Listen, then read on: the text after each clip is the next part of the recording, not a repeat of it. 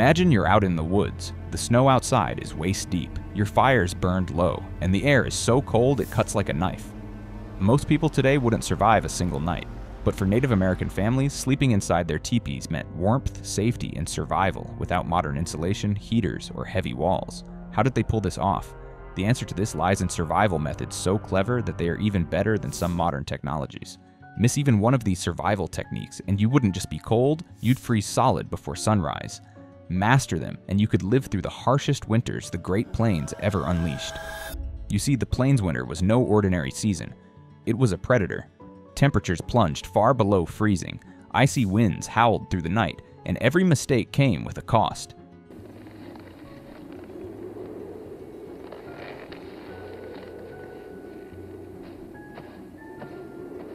Yet the teepee was no ordinary shelter.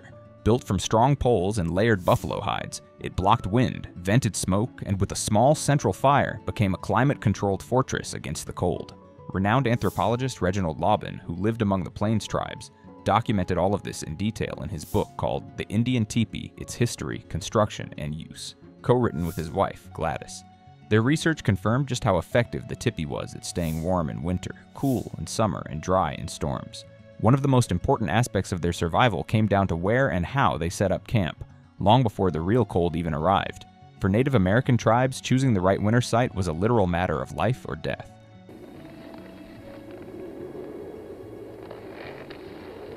One wrong move and families could turn into popsicles overnight. The smartest choice would be choosing a wind-protected spot. Tree lines acted like natural walls, blocking icy winds that could turn even the best shelter into a freezer. Choosing wind-protected areas was everything, because just a few hundred feet away in a more exposed atmosphere, conditions could be drastically colder. Cliffs and rock faces also played a crucial part in creating a survivable environment. Stone faces would absorb sunlight during the day and slowly radiate warmth through the night. Valleys offered protection from harsh winds while keeping resources close at hand. Camps had to be near fresh water sources because relying on melted snow all winter wasted useful energy and fuel. Hunting grounds nearby were a source of fresh meat, but they also had to avoid areas crowded with predators that would gladly turn the hunters into food. When it came to staying alive, food, water, and firewood mattered above all else. And firewood was absolutely non-negotiable. Death was guaranteed if they ran out of it in the middle of a storm. Even snow had a valuable purpose. Instead of avoiding it, they packed it down flat, creating insulation that prevented the ground from freezing too deeply and stopped spring melt from soaking their capsules. Elevation mattered too. Low dips became frost traps where temperatures dropped even lower than the land nearby. Just being 10 feet higher up a slope could be the difference between survival and death. But finding the perfect campsite was only the first step. Building safe indoor fires inside what was essentially a giant fabric home was the real challenge. What that meant was converting something as threatening as open flames into a consistent heating system, and the teepee fire was exactly that, a carefully engineered setup designed to warm the space without burning everything down or suffocating everyone in the process. The fire pit was always placed in the dead center so that the heat would distribute evenly across. It was around 6 inches deep, so the heat could rise instead of staying stuck at ground level. This design also kept the ventilation system working properly. Cooking inside was like balancing fire in a paper house. One mistake, and the whole camp could go up in flames. So how did they make it work? At the top of the teepee were smoke flaps that acted as vents. Depending on the wind, they could be shifted to create a chimney effect, sucking smoke upward and out. Small side openings near the bottom let in just enough fresh air to keep the fire alive without turning the interior into an icebox. It functioned like a central heating system powered by wood.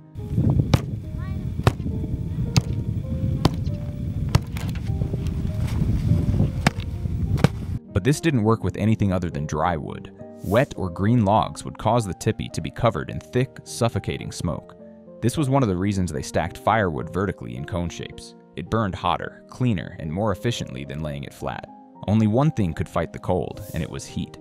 It had to be hot enough to sleep through the night, but not so intense that it roasted everyone alive. This made managing the fire an important responsibility. Adults took turns tending to the fire and adjusting ventilation through the night. Native Americans acted like thermostats, except instead of tapping buttons on a wall, they were keeping their families alive. The fire may have warmed the air, but the ground was a whole different story. Cold wasn't just in the air. It came upward from the frozen earth, ready to suck the heat right out of everyone's body. The ground insulation system was the real foundation of survival, because even the strongest of fires couldn't fight off the cold coming in from beneath. To tackle this, Native Americans built layers that acted like a bridge between people and the icy ground. First came thick padding, which was a foundational layer intended to keep the cold out. Tightly woven and layered willow mats produced tiny air pockets that served as organic insulation. Additionally, layers of dried grass were piled together to retain moisture throughout the winter and trap heat. It was like constructing furniture right out of the woods, except they used their survival instincts rather than complicated manuals. Because when the alternative is freezing to death, even a grass mat becomes a lifeline. Then there were buffalo hides and animal furs.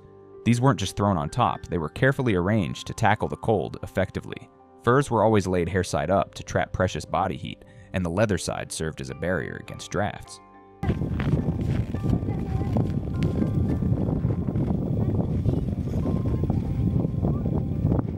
Different animal furs either retained heat or absorbed moisture.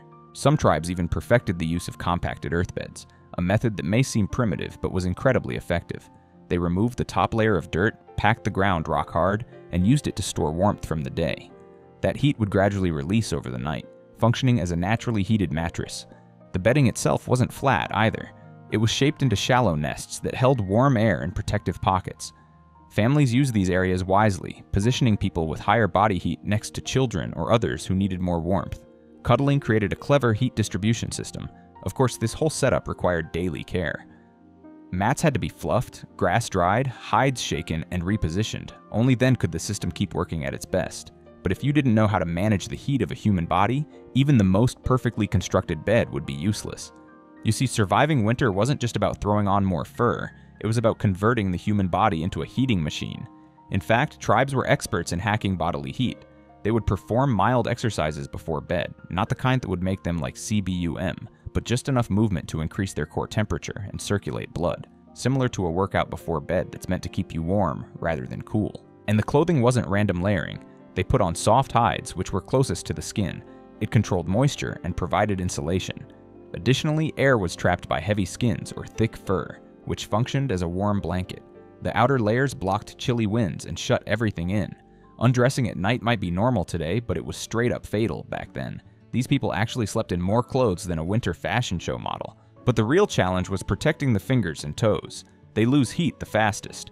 The tribes covered them in animal skins, tucked hands into armpits, and pulled feet into blankets or special warming spots. Now here's the part most people don't realize. Too much sweating during the day meant damp clothes at night. And damp clothes in freezing weather meant instant hypothermia. So instead of flexing like today's fitness culture, they had to pace themselves to not sweat. And when temperatures dropped to truly dangerous levels, they cranked it up even more. Animal fat mixed with fire ash was smeared directly on the skin. This created a waterproof, heat-retaining shield against frostbite. So yeah, survival wasn't just about being tough. It was a mixture of cleverness, hacks, and planning, the kind of survival life hacks you don't see in TikTok videos. Now clothing and body heat were important. But when temperatures dropped to truly deadly levels, survival required taking things to an extreme. Native Americans back then smeared animal fat directly onto their skin. It included buffalo, bear, or deer fat. It wasn't just food, it was insulation. It produced a waterproof seal that kept chilly winds out and retained body heat. They occasionally added fire ash to drive things up a notch. It may sound gross, but it was effective. The ash served as a protective layer against frostbite and darkened the skin, which helped in the absorption of the limited amount of sunlight. In reality, it was a survival face paint. You just couldn't risk anything in those conditions. Even the smallest area left exposed could result in frostbite by morning. Every inch of exposed flesh was important. These were no random tricks. Establishing skin-level heat barriers when clothing couldn't always provide protection. These were early, scientifically sound survival tips. This was no high-tech equipment or fashionable clothing. It was skincare for survival centuries before influencers tried to sell you a $200 cream. However, the cold was brutal, and it wasn't fair to anyone, especially the kids and the elders. Tribes were aware that the most vulnerable were children and the elderly. They chose the safest, warmest places to sleep close to the fire because of this. The strongest family members frequently slept near children, serving as live heat shields, while children were covered in the heaviest hides and layered more than adults. Elders who lacked physical strength were given similar care. Even hot stones pulled from the fire were tucked into bedding, turning simple nests of dirt and fur into natural heated mattresses. Every sleeping position was chosen to maximize heat retention and minimize risk. Children were often placed between adults, using shared body heat as a natural blanket. Survival was about collective responsibility. Everyone contributed to keeping the weakest warm. If even one person failed, the whole group was at risk. In these frozen environments, warmth didn't just mean comfort, it meant survival, and survival was always shared. And remember, warmth meant nothing if you didn't survive to see the dawn. Fire kept you alive through the cold, but vigilance kept you alive through the night. Firelight, cooking smells, and game meat often attracted predators right to the edges of camp. Wolves, cougars, even hungry bears prowled the shadows, and sleeping families were easy targets. Having some kind of defense was the only way to survive. They trained dogs, who served as alarm systems in addition to being companions. Because they were trained to detect danger, they would bark in different ways to alert people to different risks, such as a pack of wolves circling the camp or a lone wolf.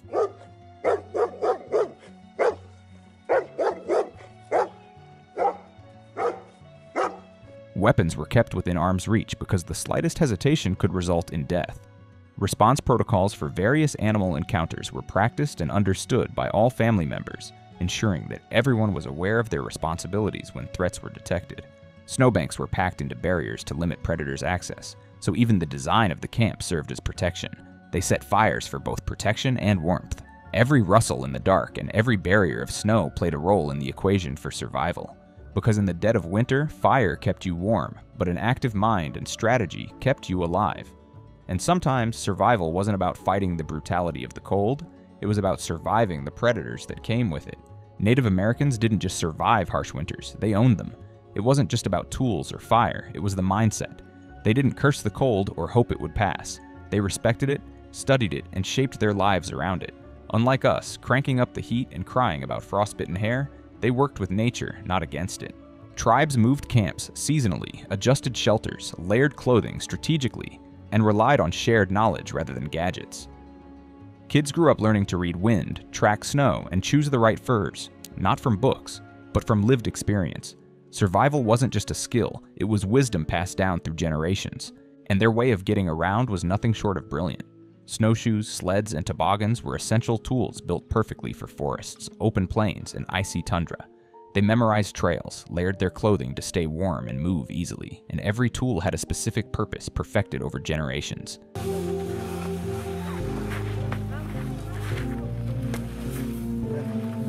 They could travel through blizzards carrying meat and firewood smoothly, while most of us can't even find our driveway in the snow. It all comes down to mindset. They didn't fight the winter, they danced with it. And that's the real lesson. So imagine spending a night in a teepee in minus 20-degree weather. No phone, no heater, just body heat, brains, maybe a cousin or two, and a few heated stones. Would you manage or just accept your fate right there? Today, survival schools still teach fat as insulation. Architects build earth-sheltered homes that mimic the heat-storing tricks of packed earthbeds. And soldiers? They still learn star navigation and fire tending the same way native families did centuries ago. These weren't primitive hacks, they were blueprints we still use, whether we realize it or not.